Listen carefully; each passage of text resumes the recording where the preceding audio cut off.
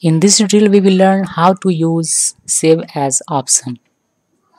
Okay, like for an example, we are writing here www.wikisource.com. So this is my document. Okay, and I want to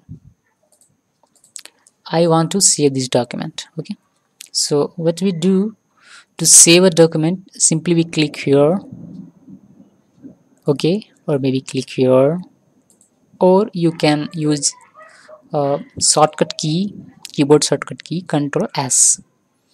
Okay, but now we are going to use save as this option. Okay, so before using this save as option, let me tell you that why we should use save as option instead of save. Like if I save this document using this save button, okay, and I named it as web, okay, and now click the save button. So I just saved my document as a web file name. Now I want to save the same document with the different file name. Okay, but when I click here one for saving this document as a different file name, I am unable to save it because each time when you click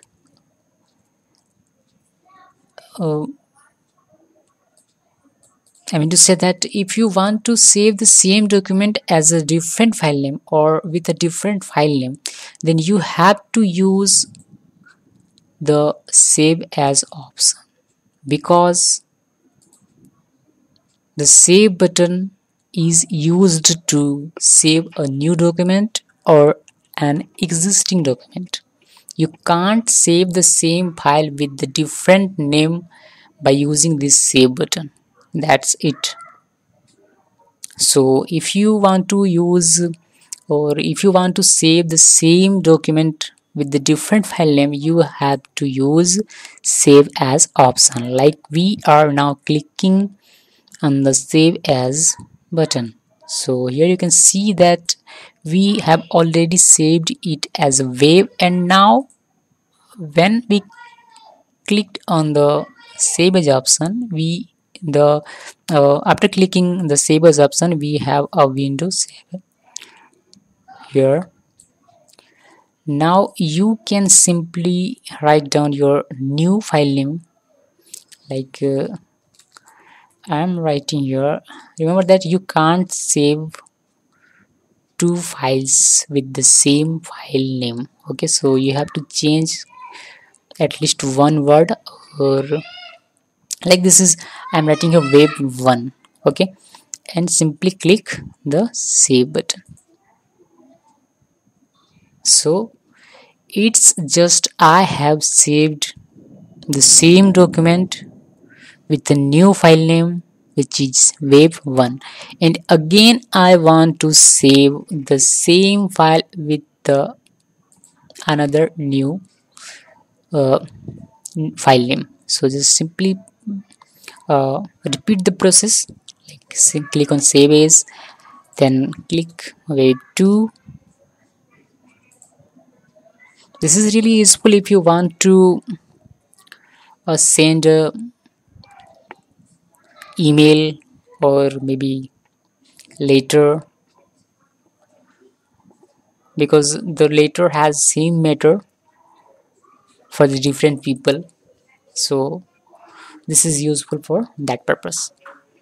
Okay, so this is how we can use save as option for saving the document with the different file names. The save option, the save as option can be used to create a backup copy of the document by saving it at another location or by different name, as I have told you. Okay, and you can save the document as a template. Like let me show you. your save as, and there choose click here and then choose the template here. Here you can see that, here you can see that word template, so you can save your document as a word template. Okay, and you can choose any of these options which is available here. You can save your document as a PDF file, or maybe a plain text,